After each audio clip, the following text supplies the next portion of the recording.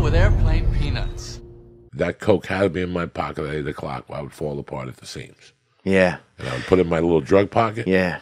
And it would stay there unbothered in a little baggy, waterproof in case the fucking rain came. In case the floods came, in case something got biblical. You could still break out of fucking... Yeah, I still, in case Louisiana all over again, I'm on a tire floating, waving at the airport. Fucking, I'm here, cocksuckers. Dude, how great would that be? You're on the news, they're like showing you, and you're just down there doing coke, and they're fucking waving at the helicopters. Like, how many videos are there of the news during Katrina where there's just a bunch of brothers just blowing a fucking blunt and they fucking couldn't put it on? And just yelling up, "You can't stop me, bitches." So it's an island. When you come from a fucking island, there's got to be incest somewhere along the line. I don't think I'd ever do incest, man. Even if I think I had the hottest family member ever, bro. Ever. Think about that, though, dude. What about, every cousin? Listen, I don't want to talk about incest on the church, though. Okay, my bad. We got fucking boundaries here. We can't be talking about incest. I had a cousin I wanted to fuck, too, as a kid. You know what I'm saying? I ain't gonna lie to nobody.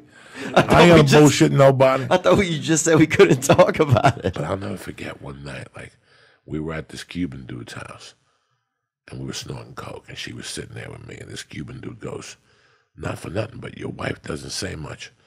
I go, "She's deaf." She wasn't deaf. She just didn't speak Spanish. Oh, yeah. So the guy looks at me and goes, he's all coked up. He's like, "I don't know if you know this. I work with deaf people in Cuba," right? Right? So she's like, I'm like, "Talk to her in deaf language." And he's like, Deaf and he's doing all these noises and shit. And all of a sudden she's like looking at me and she goes, "What do I do?" And I go, "Just throw some hand signals and fuck with him." And she's like, and all of a sudden he looks at me and goes, "I never studied that language." Lee, man, dude, it's so funny. You know, sometimes when I'm not even joking about when I would need to think about something good, dude, I think about Lee, man. Well, thank you. That means a lot. Yeah, I think about you, man. I think think about you to laugh. I mean, just the stuff you say randomly. Like, I just want to hang out and like listen to what you say during the day to yourself. I feel like it's hysterical. This conversation's getting creepy right here already. Well, you just farted on me. How? I think Lee might be a little cascaron. Oh yeah, I know what you're talking about. Shopping for peppermint, they call it, dude. Yeah, where I'm I think from, he's coming out of the closet pretty soon. They say, "Hey, you know the boy over there, little Lawrence." I don't give a fuck if he's. I don't care either, bro. I'll let you hang off my dick like a fucking mountain cat. No, I would never let Lee. Not you guys, but I don't have the same relationship with him. Yeah, but you're still friends. You can't. I'm friends with him. I wouldn't fuck him. I'd let him touch my dick a little. You know what I'm saying? Around the holidays, bro. Just to make his day. Oh, he's a prison ham, this guy, bro. I fucking love that boy. Dog, do you know how much money? I told Lee Walker Lee one night. You know how much money we can make with Lee on the inside. Oh, my God. Just sitting on people's laps. Dealing cards. And rubbing their dick. Yeah. I'm glad we're bringing this back. You can't just sit on someone's lap, but they're not going to let it end at just lap sitting. Bro. They're not in prison because they know how to Gary, hold Indiana, back. you're an 8, bro. A one female. In Gary, Indiana, dog, you're a female 8, baby. Indiana, I got a guy that'll pay 10 G's for you to put a wig on. And oh, yeah. A special type of podcast. And just mug his dick with your fucking neck. He's already written me a letter. What does that even mean, mug a dick? Now, with your mom being so tough, was it like was it tough to feel like affection from her? Because sometimes, like, my mom's a hard worker, right? My mom delivered, you know, she's a delivery woman. You know, she delivered newspapers when I was a kid. She delivers magazines now. She's always had a fucking van, you know. Now she's got her husband. He has Alzheimer's. She don't even know he's in the van. He's with her every day, just fucking bouncing around in the fucking passenger seat. She had to get a fucking second seatbelt installed for him because he fucking would kind of slip. He's getting little. He would slip out of the fucking first one.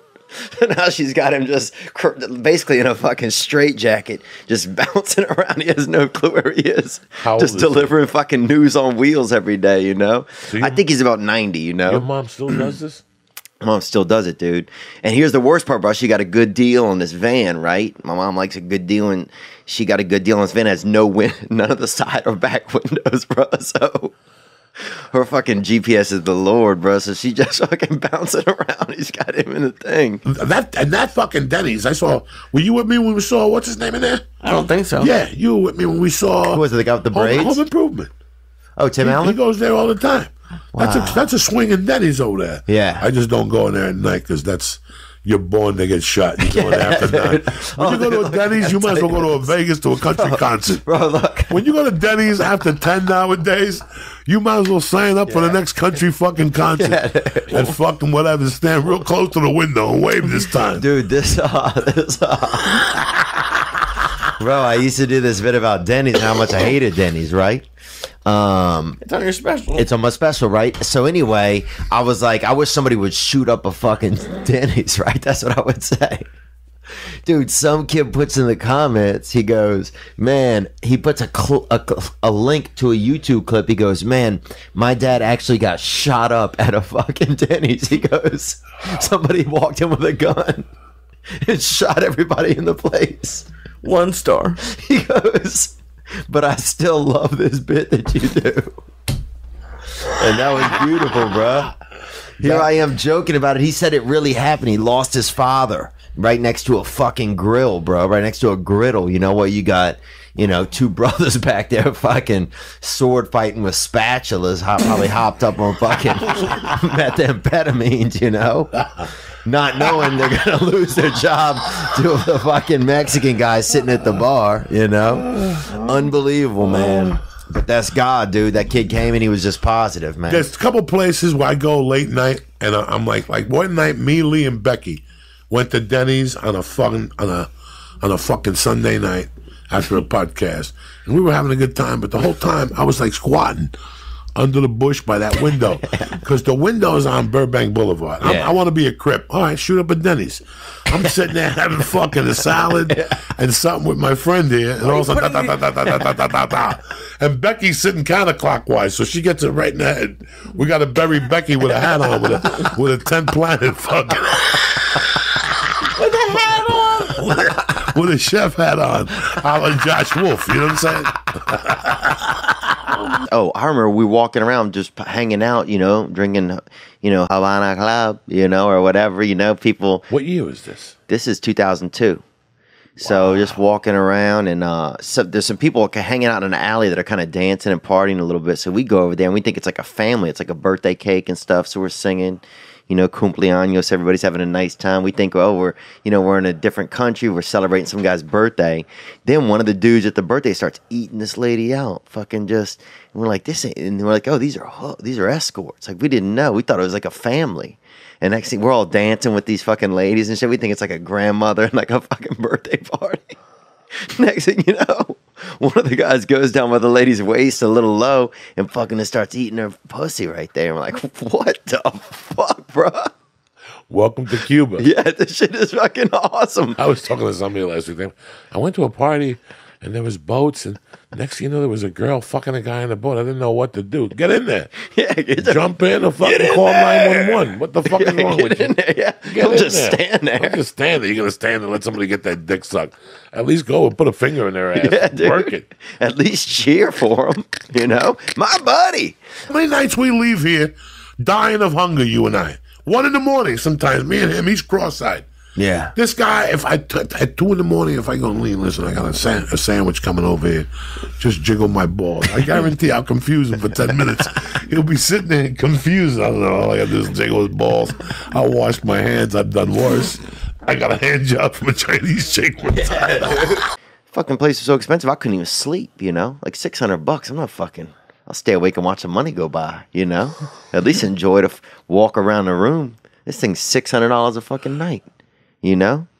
They had like 9 light switches in there, dude. It's like a fucking, I don't know where I was. It was insane, bro. You could spend 40 minutes just fucking turning on all the lights. It's fucking crazy what we do for a living. It is, man. It gets really interesting. Let's take another couple calls if you don't mind.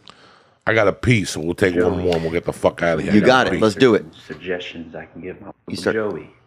What's some good advice or some suggestions I can give my wife for her first psychedelic trip? Appreciate it, man. Love you guys. Whoa. Is that guy living in an aquarium? You see that fucking guy right there? First thing for a psychedelic trip is... For his wife. For his wife. Just make it easy for her, but then fuck with her once she's high. Yeah. Oh, wait. I think you told me a story about this one time. Yeah, with my first wife in San Francisco in 85. We took some Grateful Dead ass and we went to a party. I was very nice to her. You said her stepdad was at the airport. I kept telling her, don't you have to pick your father up at the airport? And she's like, let's go. And then she'd go, what time is he coming in? I mean, I had this poor girl going. Then there was a poster of Bruce Lee on the wall. Oh. And I kept going, looking at Bruce Lee going, don't say nothing to her. Oh, no, come on, bro. Don't say nothing to her. She can't handle it. Oh, come on. She would look at me like, what's he saying? I don't know. No, don't listen to him. I put that girl, that's the girl that I wrote the letter to. Oh, I bet it is, because I put her through death. In Africa, they hit you with a fucking pipe, bro, if they love you. Just take a whiff of that fart. I'm not going to take a whiff of your fart. That's Come disgusting. on, bro. Get a little air appetizer, bro. Treat your nose. That is tremendous. Treat your snout to some of that fucking free booty pasta, bro. Like my tits are out. Yeah. You could feel the beads. I remember getting off the plane in Miami the next morning and my pants were fucking wet. And the waitress, the stewardess would just walk in the halls, look at me and give me a water. She knew how fucked up I was. Dude, my buddy and his brother used to get so fucked up on coke in Miami, then they go up to their hotel room, put on diapers, bro, because they kept shitting themselves and just go back down to the fucking dance floor. Just partying with diapers full of shit, bro, just dancing. And they could dance, bro. I mean, these boys could fucking dance. But who wants to dance with somebody who smells like shit? But I think they and you start moving, that shit starts shaking. Dude, I mean, look, bro. Bro, I used to get coked up with a dude. That's what it's like to be, I think they were Latinos for sure. I used to get coked up with a dude that used to put a string on his wrist. Mm-hmm. And the string would go to the doorknob. So if you tried to open the doorknob, his string... Bro, I used to get high with some crazy people. Yeah. Man. I used to get high with his brother, who was bald. Mm-hmm. And his brother would be talking to you, like we'd be doing coke. Like, yeah. And all of a sudden he'd go...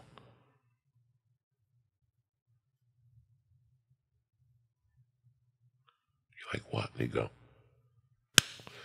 And he'd smack himself because he kept thinking flies were landing on his head. He would smack himself 80 fucking times a night. Damn. And we would laugh at every fucking time. And after he'd smack himself, he'd go. Oh, yeah. Bro, he used to put balloons. He lived on the 34th floor. I had another friend, Kurt. He's dead now. Rest in peace. Good dude. He used to get so paranoid that he would put little parachutes on his cocaine. So if the cops came, he would throw it out the window. And the little parachutes would fly. I mean, that's the shit that was the 80s, you know? God, the 80s was good, bro. You ever notice when you learn something about somebody you didn't know, you know? Like you see somebody and they're like a lawyer or something, but then you realize they're like a sorcerer or something. Or they do shady shit. Or you see them like ballroom dancing. And you're like, this fucking guy ballroom dances? That always takes my brain a minute. Or if you see a big person and they got their stomach stapled and now... Dude, I was at a pool one time, and I used to work on this farm in the summer times outside in Natchez, Mississippi.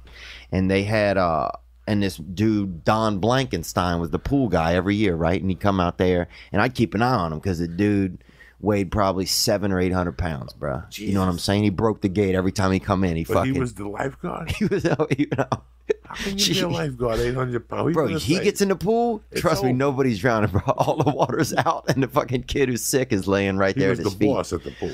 No, he was the guy who came to put the cleaner in the pool. And so, but he'd open the gate, bro, and every time he'd walk through it and bring both sides of the gate down. Like he was just he was going to die soon, you know, when you saw him. You know, so you treated him well. And that's one thing I like sometimes about seeing huge people. It reminds you how to treat other people. Because you're like, oh, this person isn't going to be alive very long, so you would be extra nice to him. And so, but then Don, one summer, I'm out there laying by the pool, and this skinny guy comes in. You know, he could have fit through the gate with 90 of his fucking, you know, quintuplets or whatever. And he comes through the gate, and I'm like, who? And he keeps talking to me. And I'm thinking the guy's kind of a, you know, peppermint hunter, bro. You know what I'm saying? A little tender. And it turns out it's Don Blankenstein. He got the stomach thing, and he lost all the weight. And he was a different person, though. He wasn't the same. I don't know. It wasn't the same, and our relationship was never the same as when he lost when he lost the weight.